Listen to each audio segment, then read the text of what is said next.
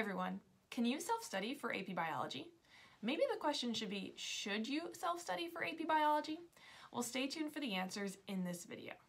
First of all, I am an AP Biology teacher, and I want to give a little disclaimer about I really encourage students to actually take the course rather than to self-study. I have a handful of students every year who ask me if I have any resources to self-study for the exam, and the answer is yes, I do, and yes, it is possible to self-study for this AP Biology test.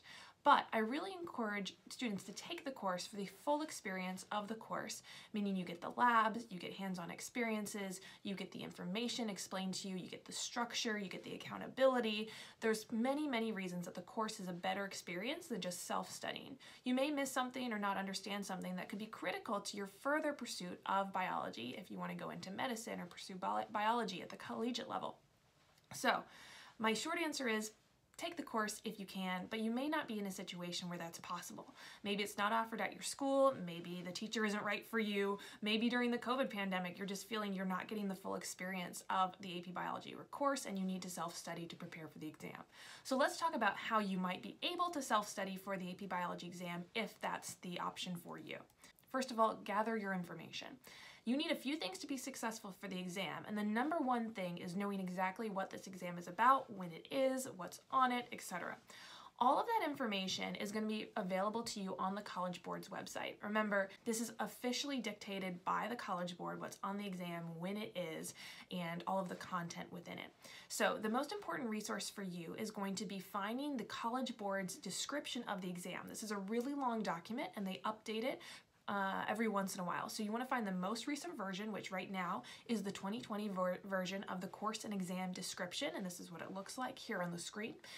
Once you find that, you probably want to just start by skimming through it to get a general overview about what's on the exam, but it's pretty helpful because it breaks down what content is actually on the test, some examples of that content, as well as the breakdown of percentages. So please take a look at that and use it really as the backbone of your study plan. The other thing you're going to want to do is talk to your AP exam coordinator at your school because they can help you get registered for the exam to actually be there in the room and take it on the day of the exam.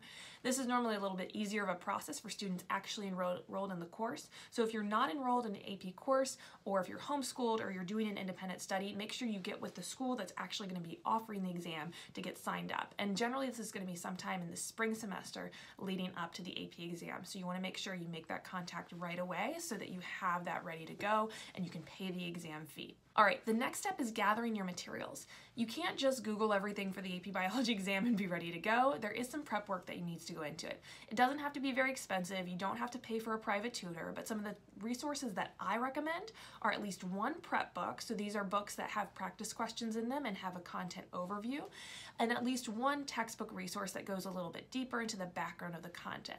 Now there's a few textbooks out there that actually target the content focused on the AP exam. A lot of teachers like to use Campbell's Biology. One of my favorite resources though is the OpenStax textbook. I'll link to that in the description below, but that one is free and online and easily searchable. So if you're looking for an online textbook that's really easy to access, OpenStax is great. The other thing about this though is that it does cover content that goes beyond the AP exam, so always go back to that course and exam description to see if you are focusing on something that's actually on the exam or something that's just a little bit extraneous as far as exam prep material goes. The next thing you're going to want to do is always keep that course and exam description handy.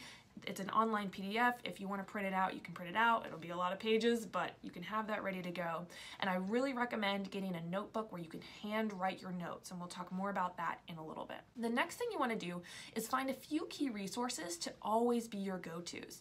I really recommend as many students do, the Bozeman Biology or Mr. Anderson's videos. He does a great job of describing some of the content. The only thing though is he published most of his AP videos before they changed the exam a little bit in 2019. So some of his videos may be out of date with respect to the current exam. So just check on the information. Again, go back to that course and exam description to see if what he's talking about actually is going to be on the exam. Some students like to do a skim of the course and exam description and then look up videos to make sure that they they truly understand the content to see examples. Khan Academy can get a little bit boring and can go a little bit beyond some of the course content, but what you can use for Khan Academy is they do some really good reviews of the free response questions, so that I recommend. And of course, I gotta plug my YouTube channel. I try to do some good short content, some review videos, just to make sure students really have the grasp of those core ideas instead of the longer form exam prep materials. Another thing that's really key to self-study for AP Bio is to make a schedule. It is not a good plan to say like, all right, I'm gonna make sure I do a 4-hour study session every weekend before the exam. No, it's much better if you can break it up. Remember, AP Biology is a college level course, so you want to make sure that you have enough time built out in your schedule to cover all of that college level content throughout the year or throughout the semester that you're preparing. I've heard of students being successful blocking out 20 minutes in their schedule every weekday to just do AP Biology review or reading or flashcards, and that can be really, really helpful to you if you can do it in short chunks rather than longer study sessions. But make sure you write that schedule down and stick to it, make yourself and hold yourself accountable. All right, the next huge recommendation I have for students self-studying for AP Bio is to handwrite your notes. This is something that's really key. Actually, you can process the information better, you take it down slower. There's different things in your brain that are happening when you're writing down your notes versus typing them, and you can always go back to them and review them in different ways. I understand not wanting to handwrite notes. I have messy handwriting, I was a science major, it's all over the place, but handwriting notes actually has a cognitive benefit to you, so I really recommend doing this in the notebook that you are devoting to AP Biology. The most important, the most effective way to study is practice questions. So after you understand or get the basic understanding of a topic, you should go back and review and make sure you actually can apply that knowledge through practice questions. There's dozens of them out there, but the best way to access these are through old exams, which I'll link in the description below, or also through prep books. So hopefully you've already decided you want to get a good prep book by now. Next up, make sure you block out time before the exam to complete a practice exam that's going to be the same duration of the actual AP exam.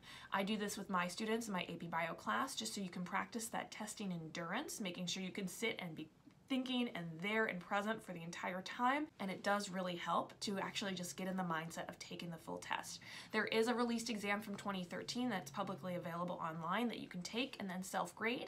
It's not exactly up to date with the current course and exam description, so there may be a few things you don't need to know, but the bulk of it is reflective of what's on the AP Biology curriculum right now. All of the old FRQs from years past are published online by the College Board along with their answer keys, so I recommend 100% going back and doing these old FRQs little by little so you can practice understanding what these questions are going to look like, practice responding, and then seeing what you would score. And the actual act of grading your own answers really helps with understanding and can absolutely help you do well in the AP exam. And lastly, my last tip for you if you're self-studying for the AP exam is to ask for help. This is really important. It can be within your own school community, so ask other students in AP Bio right now if they have notes or study guides or information to share. Ask the current AP Bio teacher if they have resources they can recommend to you. I have a lot of great resources I can pass on to students who ask me if they want to self-study for the AP Bio exam. Maybe teachers at your school will be willing to do this as well. It doesn't hurt to ask.